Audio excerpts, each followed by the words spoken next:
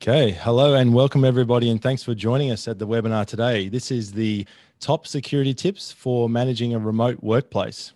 We've got some really great tips today for you guys from a special guest and also the BenQ Australia team.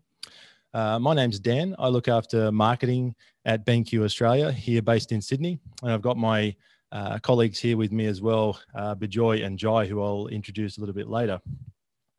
So first of all, like I said, thanks so much for everybody joining us today, and let's get kicked off.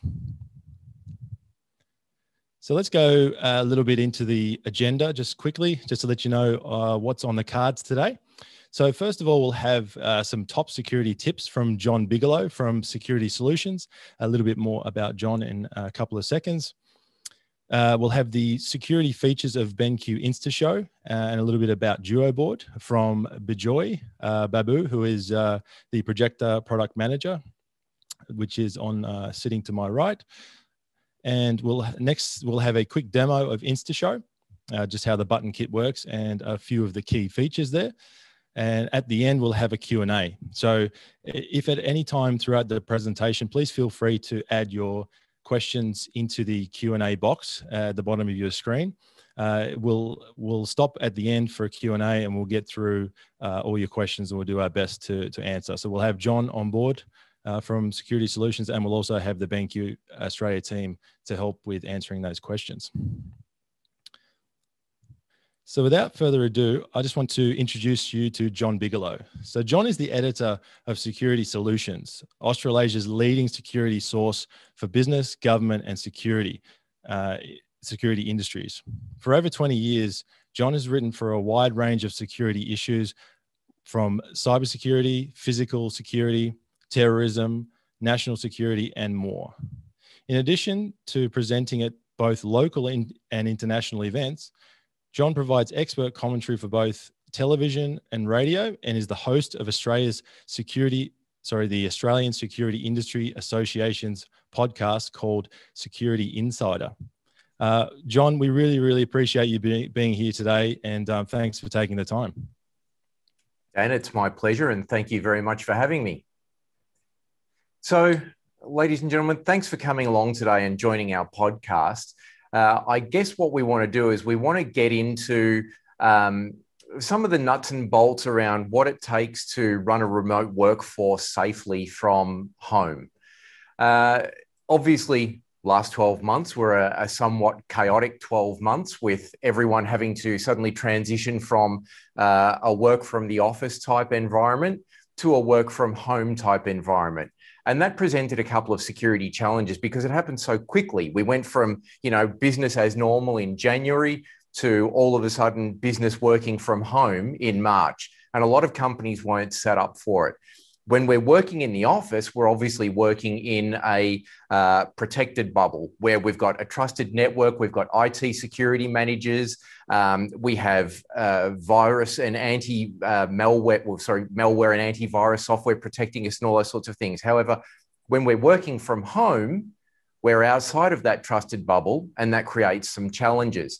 So to kick this off, let's have a look at a couple of the myths and misconceptions around cybersecurity. Because what we get is we get a lot of people thinking, oh, well, no one would ever want to hack me. I'm just, John Bigelow. No, who could possibly want to hack me? Well, the reality is you're both right and wrong at the same time. No individual wants to hack you, but the old misconception of people being hackers, sitting in the basement, typing away on their computer, looking for people that they can break into, doing nefarious things. That's really not the case. What tends to happen these days is most online cybercrime is bots that are just trawling the internet. So if we put this in a physical security context, instead of having burglars walking up and down the street trying to hack into your house or trying to get into your house by shaking doors and windows, what you've got is automated bots just flying around like drones, checking every single possible place that they can get into. So the reality is, you're right, no individual wants to hack you, but you are still a target. And to understand the scale of how this works, let's have a quick look at some statistics. So cybercrime statistics, A cyber attack is attempted every 39 seconds. Last year, 700 million people in 21 countries experienced some form of cybercrime. The damage related to cybercrime is projected to hit $6 trillion annually by the end of this year. Ransomware attacks rose by 148% in March last year, and we will get to what ransomware is if you're not sure about that.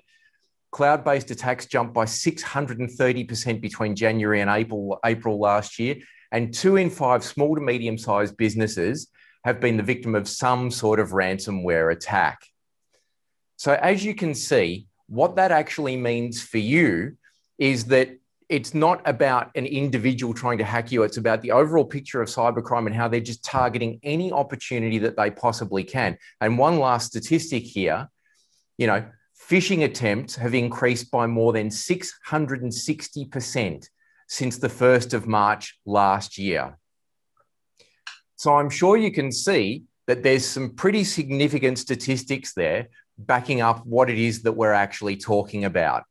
So let's go through those and have a look at some of those challenges. As we mentioned before, when you're working in that safe work environment, we're surrounded by IT professionals who are there to look after things, make sure the antivirus protection is in place, making sure the malware stuff is in place, making sure that people can't get into our office network.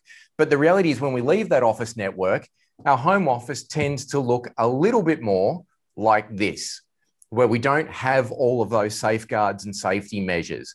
And so from that point of view, there's a couple of basic housekeeping things that I want to run through. And we're going to start this with what really is simple housekeeping stuff, but it's important and a lot of people forget to do it.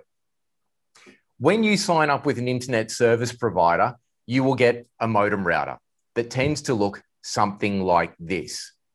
And on the bottom of that modem router, you will see something like this, which is a default username and password. The reality is the vast majority of people who end up signing up, whether it be with Telstra or Optus or TPG or whoever that gets sent a modem router to their house to connect to the internet, never change those default usernames and passwords. Now, of course, the problem with that is there are a host of online websites that publish these things.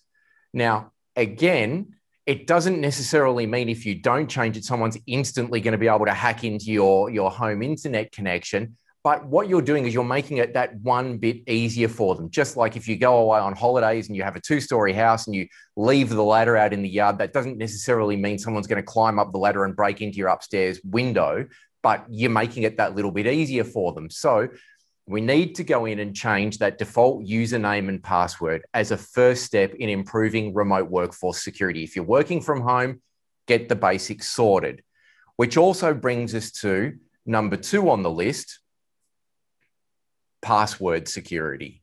And I'm sure we've all been guilty of this at some point in the past, using crappy passwords that make it super easy for anyone to get into your computer. I know it's hard to remember a different password for every single site that you go to, but using the same password for everything is one of the worst things that you can possibly do, because it only means that a cyber criminal needs to get that one password to get into everything. Even worse is using simple passwords, and we all do it. We use QWERTY or 12345. And in fact, to give you an example of why that's a terrible idea, here is the top 1,000 passwords used around the world as published on multiple different websites. And these sorts of programs that you're looking at now, or this particular website, this forms the basis for what they call brute force attacks, where, cyber groups out of Russia and China and all sorts of people will just load those top 1,000 passwords into a bot. And when that bot hits on your IP address and it sees that there might be a vulnerability, it just starts blasting out those passwords, one after the other, after the other, after the other, until eventually it gets in. So we need to have strong passwords that consist of alphanumeric characters and different passwords for every site. And, if you can't remember what passwords for what and all the rest of it, there's some really great password manager programs out there, and they're dead cheap. Things like LastPass or Password Vault or a multitude of others. And you're talking a few dollars a month maybe $100 a year to subscribe to one of them. It'll generate really strong passwords for you. It will keep them all in a vault for you. Everything's simple. And all you need to remember is the master password, which is super hard to hack to get into that password vault. And then all the rest of it's secure. And you can get to it from devices, tablets, laptops, whatever. So good password security. This is just basic hygiene stuff. And of course, the next one is not installing threat protection software. And that means antivirus software, it means malware software, and even sometimes whistleblowing software, which will tell you when someone's trying to do something dodgy on your computer. And these are all usually brought together under one package, and it's, pretty simple to install and run. I know people think, oh, I don't need to install that. I've got Windows Defender. Well, with all due respect to Microsoft, if you run Windows Defender is nothing more than a speed hump to people that do these sorts of things. Same with Mac. I run Macs personally, and people think, oh, I don't need to run antivirus software. I've got a Mac. No one writes viruses for Macs. Well, yeah, they do. I can't tell you the number of word macro viruses I've had trapped trying to come through my antivirus software onto my Mac. So absolutely, you need antivirus and malware software. And there's a whole range of different manufacturers out there that do all sorts of different things. But the problem is, without it, what you're doing is, remember the analogy we used before about someone walking down the street and rattling doors and all the rest of it? You've basically, without antivirus software, you've built a house and you've put no locks on any of the doors or windows. And so you've now got our criminal walking down the street, checking out what's going on the information superhighway, having a look into your computer and thinking, what's in there that I can possibly get my hands on? And again, it's not hard. Kaspersky, McAfee, Norton, Bitdefender, WebRoot, along with billions of others. There's tons of these programs out there. Install one, run one, and set it to auto update. Make sure that you let it update all of the time so that you're not getting behind in virus definitions. It's always patched, it's always up to date. And that goes for your operating system as well. Whether you're running Windows, Mac OS, Linux, Android, whatever you're doing, always, always, always install those updates, even if it's a pain in the bum. Keep it up to date, because that's what stops people from being able to get into your system. The other reason that it's so important to have these sorts of virus protection packages or malware protection packages on your computer is because it protects you from attacks like this particular one we're going to talk about now. If you ever wake up and turn your computer on and find that message, that's the beginning of a very, very bad day. This is what we call a ransomware attack, and I'm sure by now you've all heard of it, but ransomware attacks are basically where cyber criminals manage to find their way onto your computer through a range of different mechanisms. Either you've installed a piece of software and given it admin privileges and you weren't quite sure what it did, or you've opened an email or clicked on something else, but they've now got access and they've encrypted all of your files. And usually they will ask anywhere from $1,000 to hundreds of thousands of dollars, depending on the size of the business, to give you that decryption key. You'll have to pay via Bitcoin to an anonymous website, and it's just a mess. You really, really don't want to have to do it. So the question then becomes, how do we prevent ransomware attacks? Well, there's a couple of ways that we can do this. Number one, keep your operating system patched and up to date to ensure you have fewer vulnerabilities. We spoke about that a second ago. Don't install software or give it administration privileges unless you know exactly what it is and what it does. So where people run afoul of this is they might be looking to try and convert an image, like they want to create a cool GIF or something from a photo. So they go online and they find an image converter. They don't know where it's come from. They don't know what it does. They just know that it's free. They can download it. It'll do the job. And they have to give it admin privileges to the computer to enable it to work. That's a bad idea. Unless you know exactly what the program is doing and where it's from, never allow something admin privileges over your computer. It's essentially the same as unlocking your front door and just giving the guy standing out the front the keys. Install antivirus software. We've already spoken about that. We know that that's super important. And of course, this is the important one for ransomware. Back up your files regularly. If you're backing up your files at least every day, then you have a fighting chance that if someone encrypted your files today, you can revert back to the backup from yesterday. The system that I use is I have 2 separate backup disks that I run, and I run them on odd and even days. So I'll run a backup on a Monday, I'll run a separate backup on a Tuesday, I'll go back to Monday's backup on Wednesday. So that way, if I get a ransomware attack, I can go back to yesterday. And if that one's infected, I can go back to the day before. It's probably a little extreme. You don't necessarily have to go to that length, but make sure you have some sort of backup.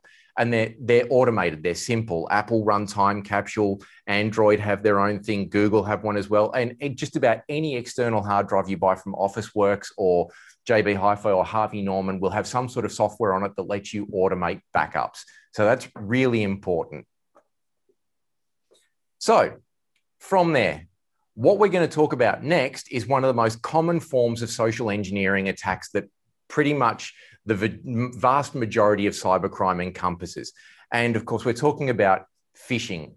Now, for those of you who don't know what phishing is, let's have a look at this quick short video that'll tell you a little bit more about phishing. The goal of phishing is to trick an email recipient into believing that the message is something they want or need, a request from their bank, for instance, or a note from someone in their company, and to click a link or download an attachment. Fish is pronounced just like it's spelled, which is to say like the word fish. The analogy is of an angler throwing a baited hook out there, the phishing email, and hoping you bite. What really distinguishes phishing is that attackers masquerade as a trusted entity of some kind, often a real or plausibly real person or a company the victim might do business with. It might be your boss, your bank, or a company whose software you use. Perhaps one of the most consequential phishing attacks in history happened in 2016, when Russian hackers managed to get Hillary Clinton's campaign chair, John Podesta, to offer up the password to his personal Gmail account. How did they do it? The hackers sent an email warning Mr. Podesta that someone had his password and that he should change it immediately. Clicking on a link in the email took him to a fake login page. This is a classic ploy and one all of us would hope we would see for what it is. But email scammers are constantly honing their craft, trying new pitches, and pulling new strings. One way to get familiar with their tactics is to study the email messages that scammers send. Here are a few real-world examples and how they work. 1. Your account has been hacked. The person sending this threatening phishing message found a group email that was publicly available on the company's site. Using that list to target the message was smart. Not so smart was the content of the message, in which the would-be attacker reveals a lack of understanding of how malware works. 2. Password reset.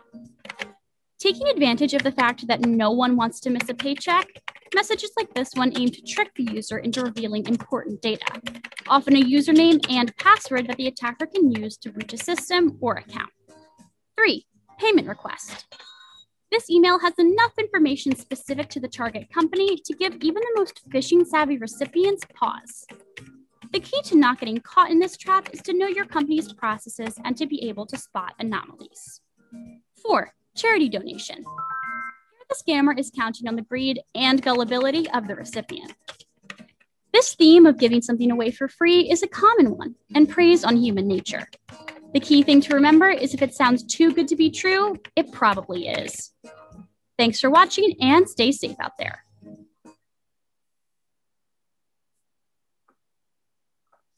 So that's a little bit about phishing, and there's 3 different kinds of phishing that we really need to be aware of. The first one, which is general phishing, is an email campaign, a social engineering campaign that's just blasted out to anyone and everyone in the hopes that someone will respond to it. Then you've got spear phishing, which is a much more targeted form of phishing, where they're generally looking for specific people within an organization who hold positions that would allow them information or access to information, finances, things like that. So stuff like finance managers, C-suite level people and all the rest of it. And believe it or not, they get this information from places like LinkedIn, where they go in and they run position description searches. They find people within certain organizations. Sometimes those people even list their email address on their LinkedIn contact details. And it's like, great, I can send you if you're the finance manager, I'm going to send you a dummy invoice from a bank or whatever it may be. And then there's business email compromise, or BEC attacks, which is, again, a much more highly targeted, focused form of phishing, which is designed to look like one of your customers' invoices to trick you into paying to a different account, or one of your clients' emails, or whatever it may be. And again, usually targeted at finance managers and those sorts of things. And I say this because if you're in one of those positions and you're working from home, it's not necessarily always easy to just check with a colleague, hey, this is your customer. Is this normal? Is this what you do? So the best defense against phishing attacks is training. Training, and more training. You need to understand what a phishing attack looks like, what a dodgy email looks like, what a fraudulent invoice looks like. So if your company doesn't have training in place, then you need to put some sort of training in place. I would recommend it, or you can go online and do some research and really find out a couple of things around, how do I know what a dodgy email looks like, and how do I know if my computer has been compromised? Knowing whether or not your device has been compromised is just as important as understanding what a malicious email might look like. Because if your computer starts doing things and you don't recognize the signs and symptoms, you could go on for days or even weeks, or sometimes even months in some cases, with that compromise on the computer operating in the background, taking all sorts of data without you knowing about it. So what does a compromise look like? Well, let's have a look at the 6 signs and symptoms that you've been compromised. And there's a lot more than this, but these are the main ones. So, number 1, you get a ransomware message. That was that email message that we saw before. Anything like that tells you that the files have been locked or whatever, you don't really need to learn that. That's going to be pretty obvious. When someone gets that, it's like, oh, okay, bad day. You get a fake antivirus message. So if you're getting virus pop-ups or virus warning pop-ups on your computer from software that you haven't installed saying, we've detected a virus, you need to do something about it now, click this link, don't click any links that you don't know where they've come from. You have unwanted browser tools. So our browser is, the little toolbar at the bottom, either on a Mac or a PC, doesn't matter. It's usually in the same place. If you start seeing symbols down there for programs that you didn't install, shut your computer down immediately and take it either to the IT manager at the office, or to your local computer shop, or to a trusted friend or an IT pro, someone who knows what they're doing. But that's usually a bad sign. It may be innocuous, but get it checked. Your internet searches get redirected. So you might be looking for the latest BenQ interactive flat panel. You type in BenQ and you end up at, whatever it is, an ad for underwear or something else. And you keep typing in BenQ and you keep ending up on a different website. Again, a typical sign that you've been hacked. You see frequent random pop-ups, right? Most operating systems now have pop-up blockers built into them unless you've turned it off. So random pop-ups for strange things that you didn't necessarily look at or you don't want to know about. And again, it's often antivirus software. It's trying to, pretend that it's detected a problem and it's alerting you to it. Anything like that, get it checked. And number 6, your friends receive social media invitations from you that you didn't send. And equally importantly, they receive emails from you that you didn't send, which means it's often gotten into your address book and it's trying to self-perpetuate. A lot of these virus programs work by getting into your contacts and your addresses and sending themselves out to as many people as they possibly can, in the hope that people will click on that funny GIF that you sent them, or click on that funny soundbite that you sent them, which then installs the malware into their computer as well. So if you start getting calls from people going, hey, dude, did you send me this weird email? Dead set sign, you have been hacked. So again, same process, shut the computer down immediately, take it to the IT manager at the office, take it to your local computer rep, whatever you have to do, get it checked. So we've spoken about the signs and symptoms and how to know whether or not you've been hacked, right? You've been lucky so far. It doesn't seem like you've been hacked. Coronavirus is starting to get back to normal. We're sort of heading back to more where we were at the beginning of last year. And, a lot of people are now heading back to the office. We're working with colleagues and friends. We're sharing information with each other. But again, the reality is you've been out of the office now for anywhere from 6 to 7 months. No one knows where that computer's been. You don't know what people have surfed on, what they haven't surfed and looked at and all the rest of it. So how do we know we can trust that device back in our office network? You plug it in, and if that computer's been infected, it has free reign across the entire network. And that may be the opportunity that it's waiting for. So there's a couple of different ways that you can reintegrate into your office network without potentially compromising the office network. And this is going to be an ongoing thing probably for the next few years, if not longer. You know, I imagine in light of what's happened in the last 12 months, it's unlikely that everyone in every office is going to go back to the office full time. You're going to get people who are going to be in the office a couple of days a week, working from home a couple of days a week. So, you know, devices going into and out of that trusted network all the time. Now, what do? Do you get the IT manager to scan or the IT team to scan every device every time it comes back into the office network to see that it's safe? It's probably unrealistic. So what we need to do is we need to find a way that we can share information, collaborate, work with our customers, work with our guests without necessarily making the office network vulnerable. Now, there's a couple of different ways that you can do that, but one of the easiest ways is screencasting. And of course, a multitude of companies do this now. Apple have built-in AirPlay, Google have Chromecast. But the problem with these solutions, and there's a multitude of others, there's Vivi and all sorts of people, but the problem with a lot of these solutions is they're one way. They're what we call dumb solutions because they can only do one thing at a time. Well, that's why my wife keeps saying that I'm dumb. But anyway, that's a different story. What we want is we want a slightly smarter solution that can do multiple things. And one of the ones that I particularly like is the InstaShow from BenQ. I've had a look at this on a couple of different occasions now. We've done some stories with some schools who are using this type of device. There's a couple of companies that we've worked with who are using this. And I'll tell you why I like this particular device from a security point of view. First of all, the BenQ InstaShow is a hardware-based solution. So there are no drivers necessary. Now, remember, any notes that you take here, Bijoy, who's the product manager after this, he's going to be able to answer all your questions. I'm just going to run through the things that I like about this solution. It's hardware-based, which means there's no drivers, no software. So it's a lot less mucking around. You don't have to install stuff on the computer. It's literally plug and play, as opposed to other solutions that require drivers and become plug and play, and it's a nightmare.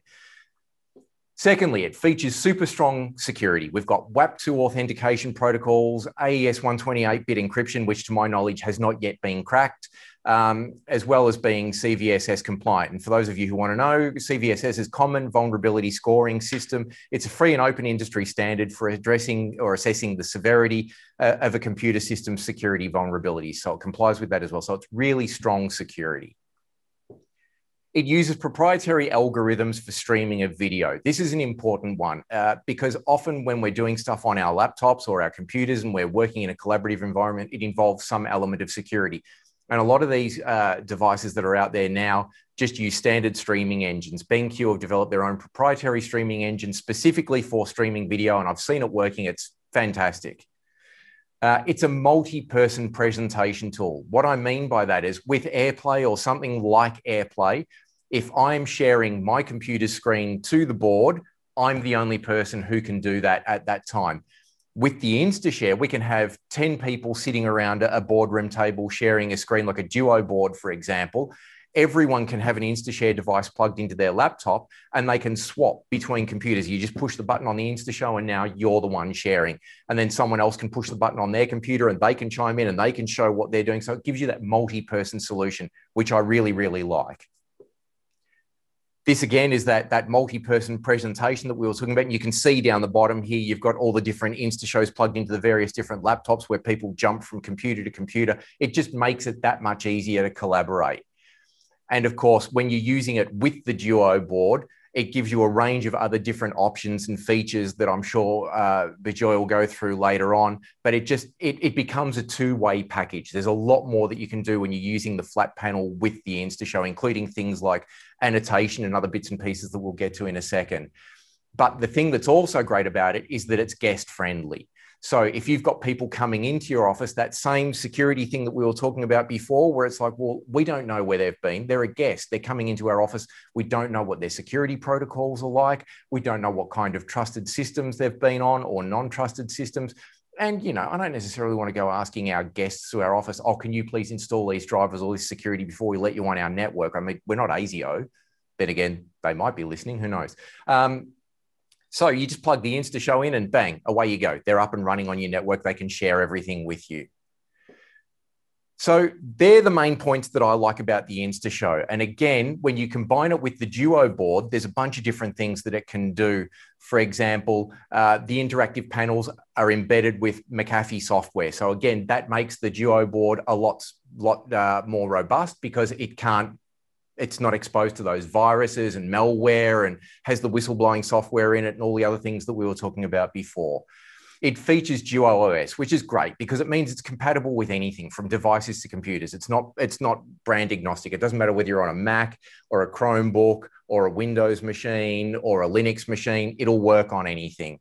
And that annotation software that we spoke about before is great because when I'm sharing something from my laptop up to the screen on the InstaShow, people can use EasyWrite software on the Duo board to annotate over it. It's all saved up to the cloud. They'll go through all this with you later on, but my point is, from a security point of view, this is a really, really good way to collaborate. Two-way mirroring in certain situations. And I'm sure the guys will explain that to you, but a lot of the other devices are one way. It goes from the laptop to the device, and that's all it'll do. When you use the Duo board and the InstaShow in conjunction with each other, it facilitates two-way mirroring, which I'll let the team at BenQ explain to you. And lastly, germ resistant, which is pretty important during this coronavirus pandemic. You know, using a multi-layer coating of non-toxic enduring nanoionic silver agent that kills most germs accumulating on the screen on contact and prevents cross-contamination. So when you've got multiple people using a touch board or an interactive panel, that's a pretty handy feature from a security point of view because you're not risking the safety of staff. So what have we learned today? In summary, we want to change our home modem router's default password. We want to install and maintain antivirus and malware protection. I know this is kind of housekeeping stuff, but it's important. And if you haven't done it, when you get off this, you need to go and do it. Use strong passwords and even better, a password manager if you can. Back up regularly and at the very least, if not daily, every second day, but I would set it to do it every couple of hours at the least. It'll protect you from those ransomware attacks to some degree. It'll be the best thing you ever do. And of course, put in place training for staff so that they know how to spot a malicious attack or signs of a breach, and employ technology designed to allow staff to return the office to the office safely and securely without risking the office network. So it's not a high-level discussion for systems information officers talking about, you know, threat vectors and the latest virus attacks and all the rest of it. This is hygiene stuff. I hope you've gotten something out of it. I hope it's been useful. You know, the guys at BenQ will tell you a little bit more about their products and why they're perfect for this kind of application. But if you've got any questions, let's throw over to that now. Thanks so much, John. Look, really, some really great information there. And yes, it sort of went right from the end user or the employee all the way up to the ICT manager even to help get those devices that have been brought home and maybe compromised back into the office safely.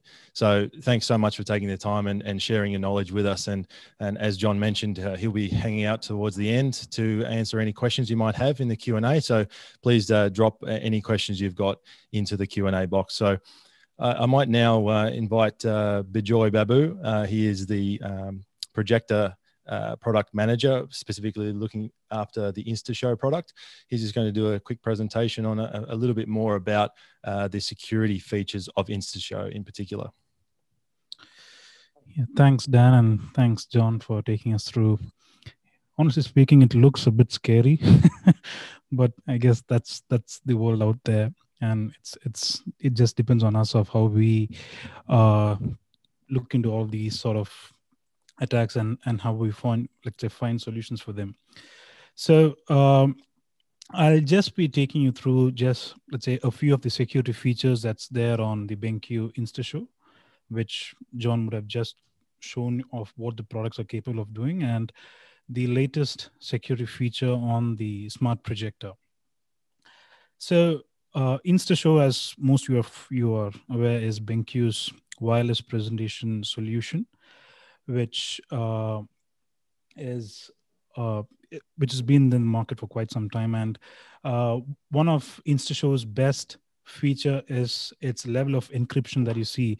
So InstaShow, let's say the WDC20. So we mainly have two models, the WDC10 and the WDC20. And the WDC20 boasts of having a 3-level encryption, which makes it very robust against any sort of malware attacks or anything that you saw from John's presentation. The next attribute that makes InstaShow really special is its capability of not interfering with a company's network, which basically isolates itself, which in turn gives an extra security to your company network. So for example, like the way how John said, like when you come back to your office from your home environment, there are chances that your system might be, let's say, encrypted or having some sort of a virus attack on it. And this feature from InstaShow probably would prevent your office network from being attacked when you are trying to cast your content wirelessly. One other new feature from the InstaShow category is that we at BenQ are always trying to put a product or give a product to third-party laboratories that can look into different vulnerability features on the InstaShow. So the vulnerability assessment certification that you see here is something which is done pretty much the last year from a third-party agency called Onward Security. So Onward Security is actually an ISO 27001 certified agency, which generally looks into the vulnerability aspect or how easy is it to crack the WPA2 password or that sort of encryption within the product. So it generally tests a lot of IT hardware and softwares for this particular reason. So these are the certificates that were being issued by Onward Security, which basically shows InstaShow is pretty much having zero vulnerabilities, and it's not, or let's say the chances of someone attacking the InstaShow system is very low. Secondly, in terms of cracking the WPA2 password that comes within the InstaShow system or the encryption that's there, so there are chances where someone can even crack into your WPA2 security key that you just made. So the Onward Security Laboratory hasn't been able to crack that, which makes it even less vulnerable to such attacks. So all these encryptions or all these certifications are being based on the CVSS, what we call as Common Vulnerability Scoring System, which is also a third-party system which typically is being used to assess the vulnerability and how safe is an IT hardware or software to be used in a corporate environment. And this is one of our latest certification that's there on the InstaShow product, so which in turn can be one of our key USPs too. Speaking of the Smart Projector security feature, so the latest update on the Smart Projector, both the E600 and the E800 series, gives you accessibility to install McAfee antivirus through the BenQ Suggest App Store. So this, on the other hand, also helps, let's say, when you connect a USB directly to the projector, or when you try accessing a particular URL link through the projector, the McAfee tries to block if there's any sort of attack that can come out of any of these devices. And the next is the security feature that's there on DuoBoard, which Dan will speak of. Thanks, Bijoy. Just a quick one on DuoBoard. Exactly the same way as Smart Projector works with Android is also how it works with DuoBoard. So being pre-installed with the McAfee software if you're in the Android environment, but probably more importantly for the IT managers and security professionals is that the DuoBoard comes with a built-in OPS PC, which is running Windows. So that obviously opens up a whole plethora of different options for antivirus and obviously locking down networks and ports and things like that, something that John mentioned earlier about some of those antivirus programs. So you open up to the whole Windows ecosystem when it comes to security. So what we might do now is just do a very quick demo of the InstaShow. I'll throw you over to Jai. We'll go on the roaming camera and we'll check out how the button kit works. You're on, Jai. Cool. G'day guys. Hope you're all doing well. We'll just get this roaming camera set up. We've spoken a lot about the security of InstaShow. We're just going to go over a couple of great user features that will help out with your presentations and so forth now. You can see on Dan's camera here, we've just got a simple laptop connected to our button kit. Each InstaShow kit comes with 2 of these button kits in the holder that you can see here. And this is just connected via USB for power to power that button kit, and obviously HDMI there so we can cast our audio and video straight from the button kit to our panel.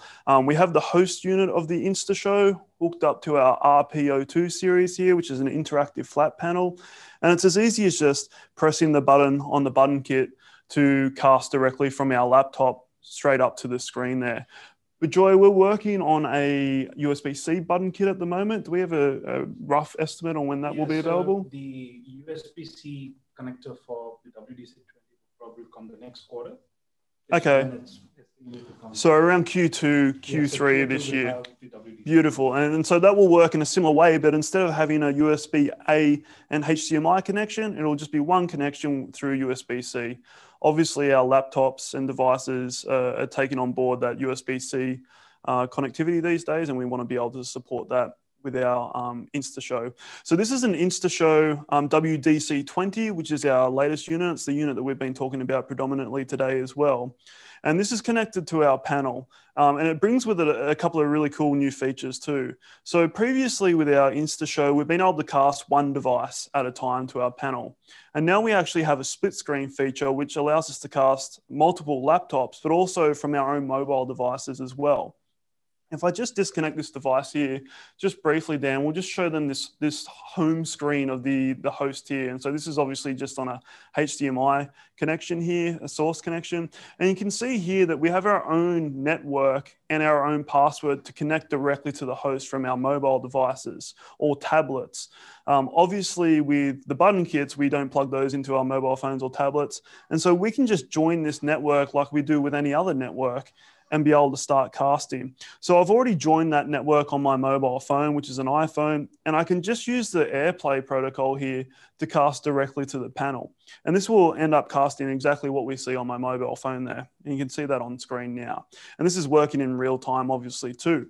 And then I can connect another device and we go into split screen. And we can support up to 4 devices currently using this technology. So it can be a combination of those button kits for our computers and also our mobile phones and tablets. And this will all work in real time too. Now, if I disconnect my phone here, I'm just gonna go full screen on our Windows laptop here. The other great thing about the WDC20 is that it allows and supports touchback now. And what that actually means is that I can control my laptop that I'm casting directly from an interactive flat panel itself via a touch cable that just runs straight into the back of the panel there. And so I can navigate through my laptop without being anchored to that laptop and just use this as a huge touch monitor for that computer connected. So it's a really handy feature and something that was missing from our initial WDC10 unit. The other thing we might discuss, Dan, is just some of the connectivity that's plugged in here as well. So if we can just show the host unit really quickly, I just want to talk about some of the cables that we're running from our host unit. So the host unit has 4 antennas now for better reception and transmission there. And we just have a USB-A cable here, which allows that touchback functionality for our Windows laptop. Obviously next to that, running to the right, we have a HDMI cable. And then that cream colored cable there, you'll notice is a LAN cable. And so this allows internet access to our network. So you can imagine when we connect our mobile devices, we're connecting to the Wi-Fi unit of the WDC20 host, and we'll lose our normal cellular connection to the internet. And by having that LAN connectivity, we're able to still browse the internet on our phones and show that on the screen as well simultaneously. And then that final cable was obviously the power that we need to run that host unit there. So this is a really quick overview of WDC20 and some of the really cool features that we've built into that product now. And we'll just hand it back over to the guys there. And I think we're going to head into Q&A. So back over to Dan and Bijoy. Thanks, guys. Thank you very much, Joy, for that great presentation. So Joy is our field application engineer based in Sydney office as well. So if you've got any questions, technical questions, whether it be security or hardware, whatever it may be, just throw any questions down into the Q&A at any time now. I'll just mute Jai there. Not that I don't want him to talk, but all right. So we actually do have one question that did pop up throughout that particular presentation. So Bijoy, will the phone go in landscape mode as well as portrait if we're sharing? It goes in both. So basically, you'll just need to rotate your phone once you start casting or once you start wirelessly presenting. So you can go into both landscape and the portrait mode. So it works well. Yeah. So essentially, just works on the gyroscope or the metrics of the phone. Yes, essentially. Yes. It just depends on how you tilt the phone and stuff like that. So that's how it works there. Yeah. Beautiful. While we wait for a couple more in the Q&A, John, I might throw a question at you, if I can grab you again. Yep. We talked about a lot about the devices at home and the vulnerabilities that are particularly plaguing the end user or the employee, and obviously the networks based around where they're conducting their business. But what do you think is the biggest sort of threat vector or the threat vulnerabilities that are actually in sort of inside enterprise? So inside of the meeting room, inside of a corporate office, or inside of a network. What do you see being the biggest threat there? Look, this is an interesting question because I see this in organizations all around the world, and it's actually got absolutely nothing to do with the technology itself at all. It's physical security. You know, the number of times I'll give you an example, and there's the new Commonwealth Bank headquarters that has been built at Darling Harbour, and there's a foot traffic bridge that goes right past that. And every morning as you're walking from Sydney City over that foot traffic bridge to Darling Harbour, there's a massive boardroom sitting there in that Commonwealth Bank building, and you can see them all sitting there madly scribbling on the whiteboard and talking about all the different things that they're doing. Some of the stuff that I have seen on that whiteboard would literally make your hair turn white, all right? And it's the same at Microsoft. I've walked past buildings at Microsoft in Redmond, in Washington, in the US. Again, massive boardrooms with these huge glass windows there, and they're writing high-level, highly secure stuff up on the boardroom whiteboard in front of windows, you know? So if you're talking about security, people sometimes, especially when they're talking about IT security, become so focused on the threats and vulnerabilities and attack vectors from an IT perspective, like malware and ransomware and viruses and things like that. They forget about the simple physical vulnerabilities. There's an old anecdote very quickly about, you know, the security manager and the chief information officer sitting down at a company having lunch. And the security manager says to the chief information officer, I can steal all of the information on your server by lunchtime today. And the chief information officer says, no way, you can't. We've got the best antivirus. We've got the best firewalls. There's no way you are getting through our security. And he's like, all right, job's on. If I can get through by lunch today, you owe me dinner. So, okay, no worries. They go out. He walks back into the office. He pulls the fire alarm. Everyone goes freaking and running out of the building. He walks into the server room, pulls the entire server out of the rack, and walks out of the building. Didn't need to hack the firewall at all. So don't forget your physical security as well as your IT security. And that's a great point, John, because when we're talking about InstaShow, it's a hardware solution. So we're really taking out a lot of that human element when it comes to putting in passwords and attaching yourself to networks and things like that. If you can plug in a charger to your phone, you can plug in the InstaShow button kit. Absolutely. So that's a really good point. The easier you make it, the less human factors involved, the greater the propensity for the security to work. Exactly. Go ahead, Bijoy. Is it on? It's on. You're on. Okay. So John, just one quick question. So have you come across any sort of attacks where, let's say, for example, if my laptop is switched off, it's in shutdown mode. Is there any attack which can probably trigger the laptop on and get the data out of the laptop, or is it necessary for a product, or let's say for a system, to be in switched on mode, or even if it's in switched off mode, is there something which can trigger that to an on condition and then retrieve the data? Yeah, absolutely. I mean, we know that in the operating system of pretty much every device or laptop, there are user management protocols or energy management protocols, which allow you to set wake up times and sleep times for both the device itself and hard drives. So hard drives can spin up on network wake up and all that sort of stuff. There's a multitude of viruses out there that I won't bore you with all the names that can do the same sort of thing. They can set the computer to wake up at certain times. And this is typical of what they call a zombie attack, where, what will happen is one of the, let's just say it's a Russian hacking farm somewhere in far off Whoop Whoop. They infect, 1,000 computers, and they're not necessarily using those computers to conduct or to try and get credit card information or whatever it may be. What they're doing is they're using those computers in a distributed denial of service attack. So you're in bed and you're fast asleep and you've got no idea that your computer's been remotely woken up and being used to attack a particular website. Let's say, I don't know, johnbigelow.com. Someone in Russia wants to bring my website down and interrupt my traffic. So they infect tens of thousands of computers around the world who are all bombarding my website with traffic simultaneously until the whole thing overloads and shuts down. And your computer is one of those computers and you've got no idea. You're in bed, fast asleep. And by the next morning when you wake up and go back to your laptop, it's all over. It's all done. You know nothing about it. Yeah. So, John, I've got another question, sort of based on my first one. I mean, about the vulnerabilities in the meeting room, we talked about the human element of it. But if you had to say through your experience, how vulnerable are internal networks of corporations to remote attacks or to even local attacks?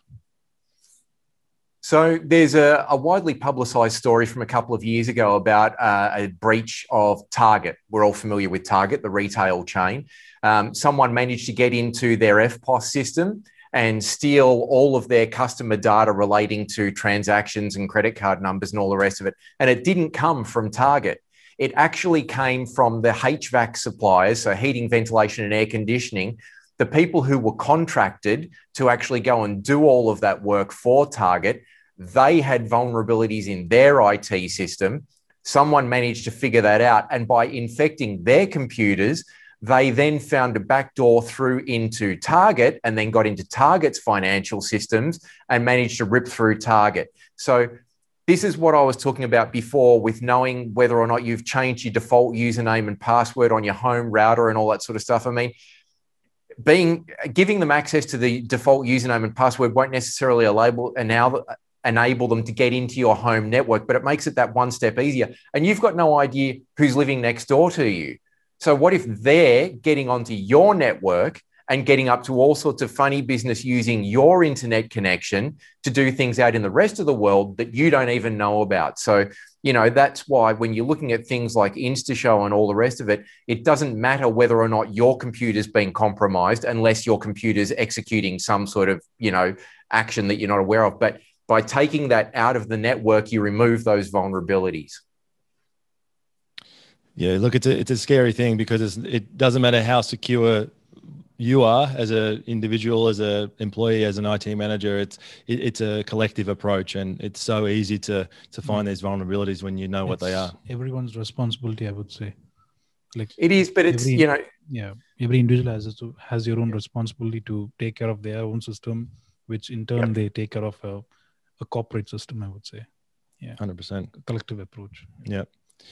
John, I suppose in wrapping up, seeing as that you're heavily involved with the Australian Security Industry Association and you do the podcast for them, which is the Security Insider, what's on the cards for that organisation? Are they seeing what are they seeing on the horizon? What are we working towards as far as the industry goes in cybersecurity? So they've obviously just, to the best of my understanding, entered into a memorandum of understanding with ISACA, which is the largest IT security association around at the moment. They're also, I believe, doing some work with another association. I think it's ISC Squared, which is a big testing organisation that basically certifies IT security professionals. But it's that convergence that we've been seeing going on for the last decade or two between physical and cyber security. You know, those two have traditionally up until now been very siloed and kept separate. You had physical security over here and IT security over here. But I think it's getting harder and harder to try and keep those two apart. And so as more and more of the systems go online, more and more of those traditionally physical security systems like CCTV, access control, intrusion detection, and so on, all migrate into that digital space through IP cameras and digital networks and all the rest of it. That's playing more of a role in the IT space because they're sharing the same network. So that convergence is going to be a big thing and has been a big thing up until now, but that's going to continue to get stronger and stronger and stronger as we move forward, especially as we start to move into things like smart buildings and smart cities and all those sorts of things. Yeah, look, it's an exciting time and it's a scary time. Everything's going online and everything's getting smart, including a lot of our products as well, Bijoy. Yeah. So we have to keep up with it as well. But if you have anything else, Bijoy, did you? No, I don't think of. I can't think of anything at the moment. I think that John's covered a lot today. Yeah, John's gone through a major chunk of what are the usual things that we always get asked and what are the usual vulnerabilities that we come across. So I guess John's pretty much covered most of it. I think he's done he's exceeded our expectations on that. So with that, I just want to say thank you very much, Thanks, John. Thank you really for being here with us and taking the time and sharing your knowledge with us, because the more knowledge we can have, the more secure we can stay at home, in the workplace, at school, wherever you may be. So we really appreciate your time, John. And also I really appreciate everybody else's time who logged in today for the webinar and spent some time with us today. Thanks to Jai, our field application engineer, and we've got Bijoy here, our projector product manager. So thank you to everyone. I'm going to put in some links into the chat where you can find John's website. You can find some more products about some more information about BenQ products. But if you want to get in touch with us, just go to the BenQ Australia website, so the benq.com.au, and click the business link at the top left, and then you'll go into the business display site and you can get in touch with us through there. But feel free to reach out to any of your BenQ representatives or your resellers who sell BenQ, and eventually it will definitely get back to us. Also, the webinar today is being recorded, so we'll upload this to the BenQ Australia YouTube channel and also share the link with you guys. So if you did happen to miss it, or you'd like to watch it again or share it around to your colleagues, please feel free to do that. So with that, again, thank you very much to everyone, and thank you to John, and we'll see you on the next webinar.